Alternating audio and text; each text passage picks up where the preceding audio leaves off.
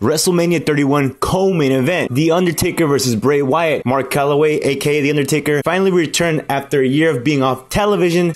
Bray Wyatt's entrance was epic. It was better than I expected it to be. Given that Levi Stadium is an open arena, so they couldn't do a lot of the light effects that they do in closed arenas. The Undertaker's entrance was ruined by a stagehand who walked out before The Undertaker came out. He walked onto the stage. Still, what I noticed about The Undertaker in this bout is that a lot of the moves he's doing, they seem to hurt him more than they do his opponents. For example, the old school, when it gets on the top rope, when he landed, it looked like it hurt him. The highlight of this bout, when they were both being counted down, Bray Wyatt did that grudge walk, that upside down grudge spider walk that he does, and The Undertaker sat up. Undertaker was straight selling very good Bray Wyatt's moves, putting him over without letting him go over. Bray Wyatt even kicked out of the first tombstone that The Undertaker put him in. So where does The Undertaker go from here?